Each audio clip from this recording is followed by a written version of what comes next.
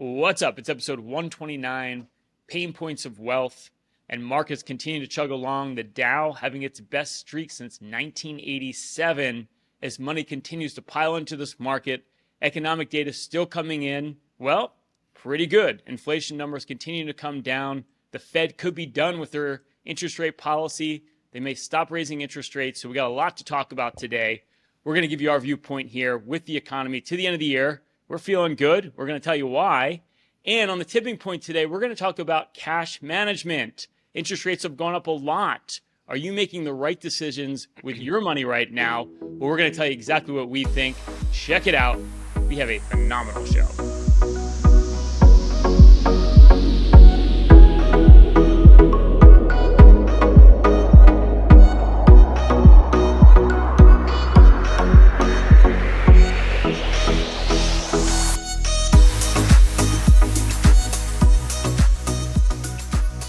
Hey guys, this time Ryan, last year, 100% of economists were predicting we'd be in recession. So, Chris, I know you're heading up, do a little sailing next month, or this month coming up. I want to give you some advice. If 100% of your crew is on one side of the boat, get to the other side.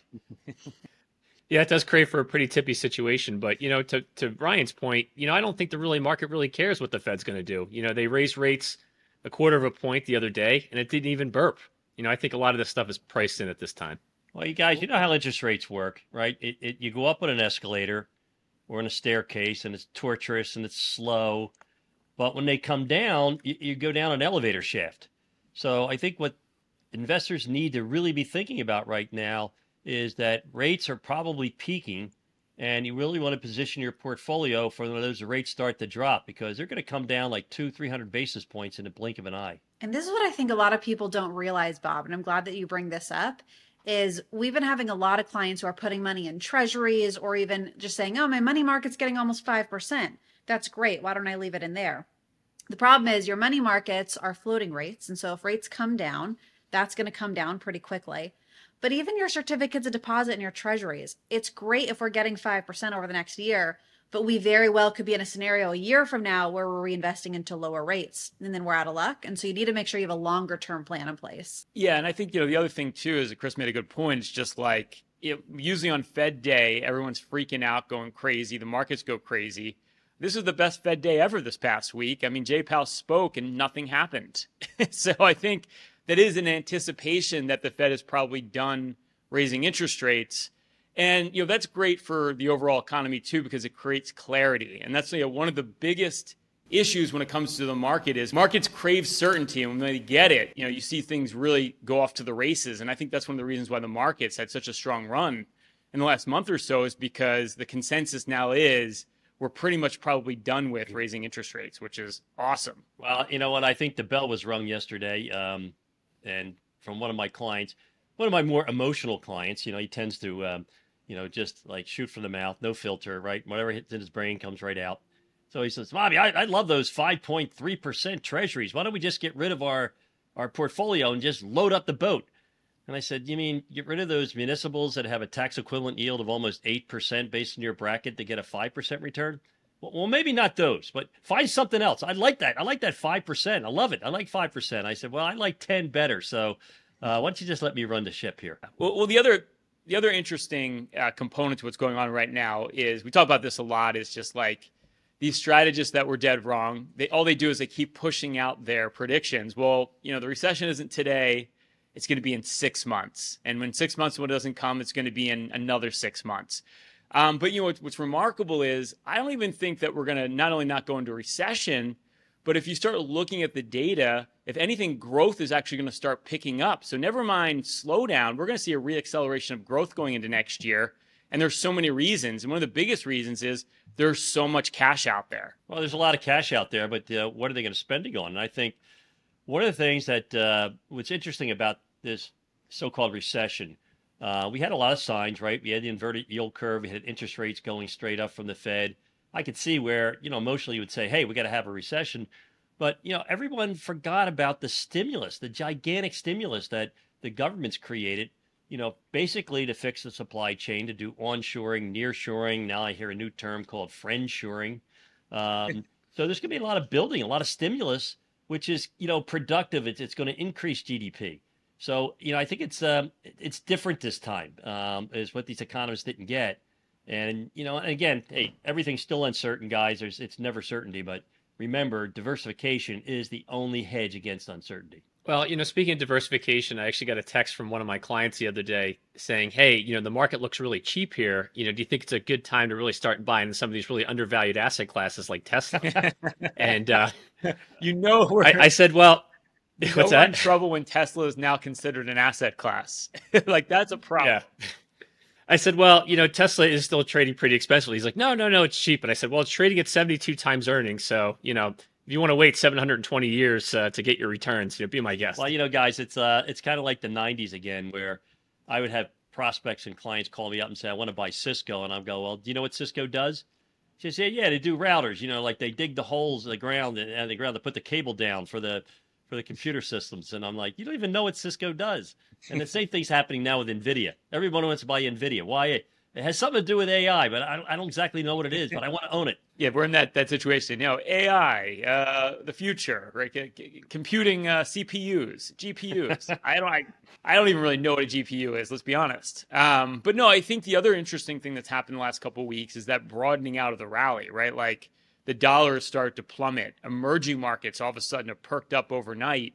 If you look at Latin America, I mean, those economies are doing really well right now. Those stock markets are up huge this year, and their manufacturing indexes are at a peak, and those markets trade really, really cheap along with small caps, mid caps. So there's just so many places to put your money right now. The big mistake we see investors making is buying the winners that have already gone up, and tech right now is just screaming overvalued. It may stay overvalued for a while, but you got to diversify here. Well, it's funny. I was talking to a friend of mine, a sailing buddy of mine. He's looking to buy a house down in Miami, and he's going to be taking some money out of his portfolio. And he said, well, I said, is your portfolio fairly conservative? He said, yes. He's like, I own something that's been very stable. It's consistently outperformed the S&P 500.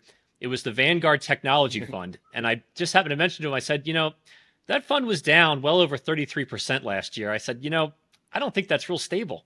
Well, see, Chris, it's like when they had the real estate boom in 2006, and people would say, well, real estate never goes down. It goes sideways and, stays sideways for a while, and then it goes to a higher level. Never goes down. It's like people want to believe what they want to believe. It's amazing, and Courtney, I watch you on CNBC when you're on every week, and it just seems like, a lot of these strategists and experts you're on with, they just keep talking about the same stocks over and over again, whether it's Meta, Amazon, Facebook, NVIDIA. What are you seeing most of these strategists recommending, and usually pretending like they weren't bearish and now they're not bearish, but it just seems like that's all anyone's talking about on CNBC. It's all they're talking about. There's been so much excitement with artificial intelligence. And I think as investors, we're really starting to listen to that. Everyone's saying, oh, this has to be the next thing. Let's put our money there. And everything else is getting left by the wayside right now. And I think it's one of those things where you want to be cognizant of, you don't always just want to follow the herd. You want to make sure that you're looking for good opportunities, things that are well valued. And you brought this up a lot, but we have plenty of opportunities, whether it's abroad, it's in small companies, it's things like energy. A lot of things have just been left by the wayside this year are up, but not nearly as much as all these things that have to do with artificial intelligence.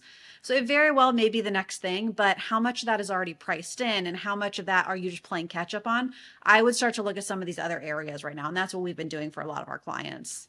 Well, clearly, if we're not going to have a recession, or at least going to be postponed for God knows how long, according to these strategists, things like small and mid cap stocks tend to outperform large company stocks. You have the dollar starts to weaken, and you get catch a bid with international and emerging markets and commodities. So there's plenty of opportunity, and I just don't understand why most investors don't live by, buy low and sell high. It's always the reverse, buy high and panic low.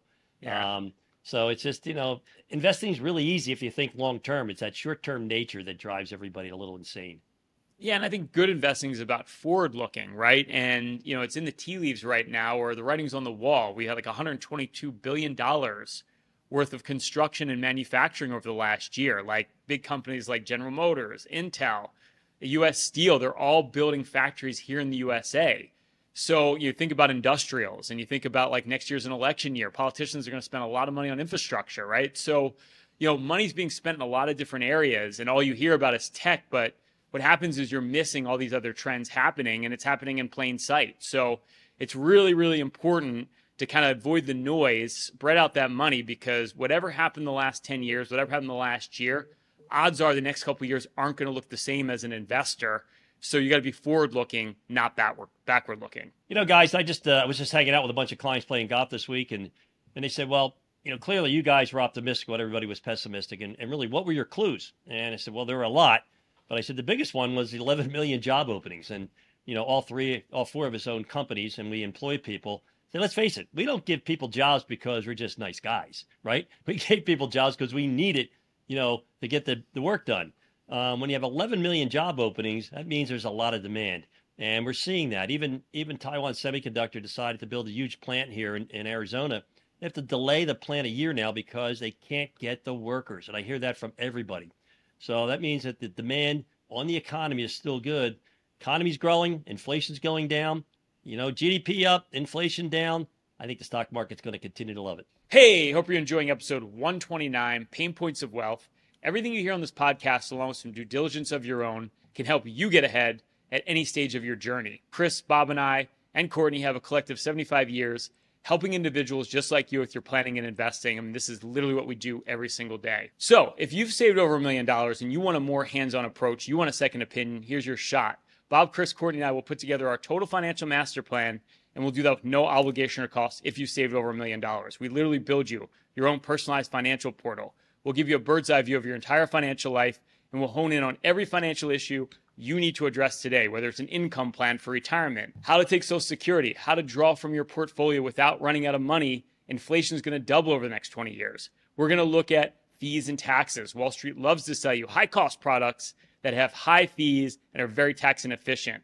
Whether it's an annuity, mutual fund, brokerage product, structured product, we're going to do a deep dive of every investment you own, and we're going to look at diversification. Has your portfolio been like a yo-yo the last 2 years as markets been all over the place? We're going to do a full analysis of your portfolio, show you where your diversification could be better, or if you're sitting in cash, paralysis by analysis, trying to figure out what to do, we'll put together a full investment game plan, show you how to grow your money, but most importantly, protect it over the rest of your life. Simply go to www.paynecm.com/financial plan to see if you qualify for a free financial review.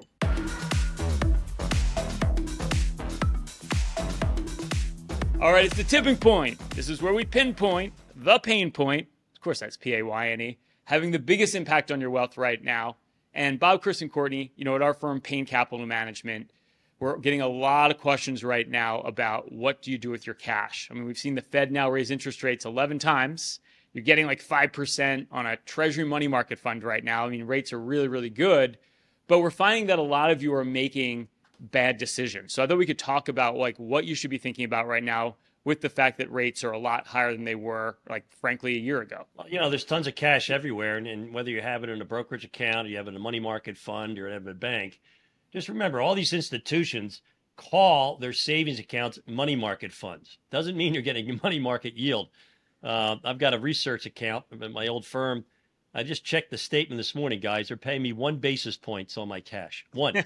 Yeah, it's actually, I talked to a client of mine the other day, and they have their money at a credit union in a money market, and they're getting 2%. And she said, do you guys think you could do better? I said, anything the banks can do, we can do better. I think there's a song like that, Chris. We should sing it one time. Yeah, that's what I was quoting. You're very perceptive today, Bob. What's even worse, though, is when you're getting the interest on whether it's a money market or you have a treasury fund or whatever the case may be, you're paying taxes on that money. So you get that measly 1%, Bob, but also you're going to pay tax. You're not even getting the full 1%. And that's what it was worse than that. I was getting 1 basis point, not even 1%. Oh, no, not 100 basis point, 1 basis point. I mean, I missed that. The arrogance of that firm. Oh. And the tax. Exactly. And meanwhile, we're getting 5% in our accounts. I mean, that's a 4.9% commission they're charging me on my cash. Which is crazy. Yeah. And that's where we've had a lot of people calling in and saying, okay, what else can we do with our cash? And they've been looking at treasuries or certificates of deposit and ways of getting close to that 5%, which is being offered right now, which is great. But it is always important to keep in mind that taxes are going to be in effect. and even treasuries. Actually, this has been a common question for clients. So I don't know if people understand this, but they are taxed at a federal level. From a state and a local level, you actually get the tax break, which is great. But the federal level is your higher tax bracket anyway, and you are still paying the tax on that. And that's where you don't want to have necessarily too much money in cash, or be looking at some more tax efficient options depending on where your tax bracket lies. Another one of those urban legends, Chris. Everybody thinks that treasuries are taxable and that Ryan's good looking. You know, I mean, it's just like it's amazing how many calls I get that I have to just tell them what's really going on. First off, beauty's not debunked. Beauty's in the eye of the beholder, number one. So I'm sure someone out there finds me to be attractive. But no, I think the other. Hey, now I know why tigers eat their young, as Ronnie Dangerfield would say. But then Courtney does make a great point. Is we sat down with a new client the other week, and they had millions of dollars sitting in treasuries. They're in a extremely high 40% tax bracket, the highest tax bracket you can be in. And we're like, dude, you're paying taxes on all this. He's like, what? I thought treasuries were tax free. We're like, no, they're not. It's amazing. So when you're getting 5%, like after the taxes, you're only getting under 3%. So, and meanwhile, you can buy a portfolio of tax free bonds paying between 3 and 4%. So that the tax implications are so critical, and most of us aren't paying attention to that. No, but they are exempt on a state level. But a lot of our clients have moved to Florida to eliminate state tax anyway. But hey, it's just it's good to clear that up, because there truly is this misconception. Yeah. Well, one of the big questions that I get is, Dad, you had mentioned this earlier, is, okay, we're getting 5% on some of these money markets. We're getting, 4.5%, 5% on these short-term treasuries and CDs. Doesn't it make sense for us to put all of our money in those, because we really only need a 5% rate of return on our money to reach our goals? And, the answer is no, because what people forget is that these rates are floating. They're not here to last forever. Well, actually, Chris, it's yes, if you're going to promise us you're going to die in 1 year, because then we don't have to worry about, the subsequent years of return, right? So it's all about, building a diversified portfolio to get to your goals. I mean, it's, having a goal-based strategy is the only common sense way to invest money. And it's amazing how very few of our competitors actually do it that way. Yeah. No, it's a good point. Like Courtney, you made a really good point earlier, is with the Fed raising rates this past week, there's a good chance next year they could start cutting interest rates. And that means that those 5% rates you're getting on those short-term bonds might be like 3% when you go to reinvest, and we call that reinvestment risk. Mm-hmm. Exactly. Yeah. And I think that's something to keep in mind as an investor, is you don't want to keep too much money in these products, or too much money short term, because as great as the 5% is, we very well might be out of luck in a year from now when these things mature and we're at lower rates. Yeah. So that's where you don't want to put everything in your CDs or your treasuries. Having some money there is great. It's a really good cash alternative, but we're finding clients are probably having, I would say, too much in cash and too much in that bucket, because they're getting really comfortable with the 5%.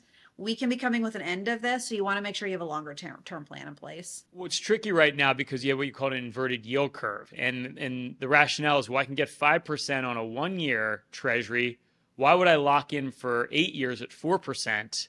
And that's where you're like being penny wise, dollar foolish, because at that 4%, you're locked in for 8 years. If rates go down, you're not locked in at that 5% for very long. And this is where you have to make smart decisions. And I think most investors right now aren't making those smart decisions. No, clearly they're not. And it's it is surprising to me when you find out how much cash people keep on the sidelines. It's kind of like an all or none proposition, right? They kind of get stressed out, and they think they're running behind. They take too much risk, or they don't take enough risk. A little bit of planning can nip that in the bud every time. Well, another question that we get a lot is, guys, why do we buy bonds individually when it could be just so easy to go out and buy bonds in a mutual fund? They're marketed like a bond, so it must work just like a bond, right? I'm glad you brought that up, Chris, because Bob just loves bond funds. Well, the rule in our household. Most families have a swear jar. If you say bond fund, you have to put $1 in the jar. Chris, I think you owe me like $5 now. Well, I've always said that bond funds are like the Trojan horse of bonds. They're called bonds, they're marketed like bonds, but they don't act like bonds. And why I say this is because there's no set date of maturity, they don't have a set interest, and they're volatile because you're invested with millions of emotional people. Yeah, it's heads you lose, tails you lose, right? When rates are going up, you lose because people are bailing out of their bond funds. Rates are going down. People are pouring money into the bond funds, and they're diluting your yield, right? Because they can't buy a 5% coupon bond when rates are 2%, right? And when do people put most of their money into bonds or panic into bonds? Is when rates are dropping. So I learned a long time ago. I learned back in the 70s that these things don't work. The firm benefits, right? The firm makes money. The stockbroker makes money. 2 out of 3 is not bad. The client doesn't do so well, but that's good odds for the firm, bad odds for the investor. Well, I think the biggest issue with these is the fact that the rate isn't set. Just like buying those short-term treasuries, if interest rates change, the rates on the bonds are going to change, because what you'll have is you'll have people, selling out of those bonds. The manager buys and sells different bonds. So there's really nothing to depend on when you own a bond fund. So you might as well just go out and buy like the S&P 500 or something. Same volatility. Yeah, Well, I think it blows my mind, guys, is they only stick to the prospectus, right? The prospectus will say they're supposed to invest in certain asset classes, and then when you see something blow up in the bond market, sure enough, you find out, well, who was buying this garbage? It turned out to be bond funds. They're trying to juice their yields. They buy non-rated stuff, junk stuff. I mean, it's just, you got to know what you own. You got to know why you own it, and a bond fund will never do that for you. Well, yeah, and the other thing too is we're in a time now where you can buy government bonds going out 5-10 years, and you're getting between 4 and 5%. So it's like, why screw that up? Keep your bond money as safe as possible. I think the other misconception too is, remember when you buy that bond for two years, it pays 5%. That treasury or sitting in that money market at 5%. That's all you're ever going to get. And the other part of this equation is when you buy stocks over the long term, the dividend's increasing. So maybe you're only getting 3% on a stock portfolio, but that's increasing over time. So that 3% 5 years now could be like 8%, right? So it's a rising cash flow investment. So, it's so important right now that when you're looking at your portfolio, you're designing it, and you're looking at the income component, you have to start thinking about the long game, not the short game. And that is about having rising dividends to keep up with inflation. That means locking into longer term yields right now while rates are higher, because like anything else, market conditions change quick. And when they do, it's like the tide goes out, you want to be swimming naked. And I think that's one of the biggest mistakes investors are making right now. So basically, guys, what I hear you saying is that you can't make money in bonds, so don't lose money in bonds, right? It's return of your money, not the return on your money. If you need to make money, you want to be in the equity market. And that's kind of the problem. Right? Like, people don't want to be diversified because they want to be perfect. They want to be precisely correct. Well, I checked. When you're not precisely right, you're absolutely wrong. And then you don't achieve your goals. So having a simple, well-diversified portfolio, to me, is common sense. But, the biggest thing missing on Wall Street in the 50 years that I've observed it is common sense.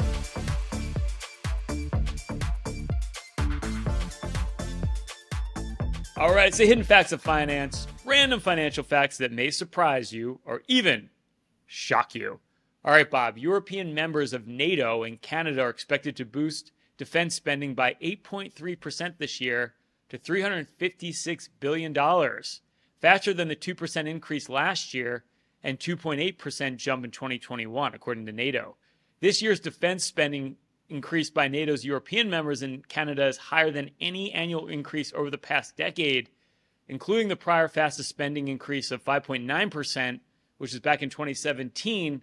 Looks like countries around the world are increasing that defense spending a lot. All you got to do is say the word Putin, right? I mean, it just makes sense when they just, go in and invade countries. I can see where the defense spending will only go up. You got, China's building up their military. You don't know what their intentions are.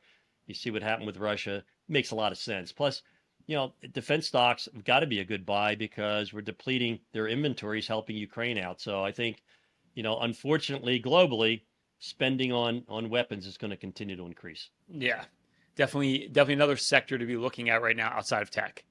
All right, Chris, the Bureau of Economic Analysis reported that from the first quarters of 2022 to 2023, interest payments by the federal government rose from an annual rate of $603 billion to $929 billion, a $325 billion increase. This was a 54% rise in 1 year, increasing the average interest rate paid on the federal debt from 2.1% to 3.01%. Higher interest rates are hurting our government spending as well. It's not pretty. Yeah, it just goes to show you that a 1% increase can have a pretty drastic impact when you're dealing with billions and trillions of dollars. Yeah, it also hopefully puts a fire under the federal government's backside to actually start to reduce the deficit. But I don't know. Maybe that's like wishful thinking. Those baby boomer politicians only care about baby boomers. They don't really care about you guys. So they've already spent your future. I'm sorry. Yeah. Hey, your generation, Bob. Your generation. Yes. All right, here we go. Courtney, Wall Street loves spotting new themes for stock buyers, but many fizzle. 3 years ago, investment bankers marveled over TAMs. Remember that? Total addressable markets for meatless burgers and big screen exercise machines. Since then, Beyond Meat and Peloton Interactive have fallen each by over 85%. It kind of reminds me of like all the hype around AI we're having right now. That was my exact thought. AI is exactly what came to mind because that's the big hype this year. And, you know, I don't know if it's going to fall off the way that Pelotons are now just coat hangers for everybody in their houses. But I think what people tend to do is that they get really excited about what's going to happen in the short term. But I think AI may be a much longer term story. I don't think people are anticipating, but maybe overexcited in the short term. And I wouldn't get caught in that trap. I agree. And do you have a Peloton? I can't remember. I do, which normally gets very good use. You know, I have a baby coming, so I have got a little less use of it, but I have a fair excuse. Well, speaking of AI, do we have any proof this is actually Courtney today? Good point. There's no computer that can replicate the famous Courtney Garcia. It'll never get that perfect. Well, thanks for being on with us today, Court. It's always a pleasure. My pleasure. Another great show. If you love our podcast, like our podcast, please give us that 5-star rating on iTunes. Leave us a comment there. Tell everyone how great we are. They need to know. If this is on Spotify, you can subscribe to our channel. If you're watching this on YouTube right now, you can like this episode. You can subscribe and click that notification bell to be updated every week of all our new content. That's it for this week's Payne Points of Wealth. Stay loose and keep an open mind.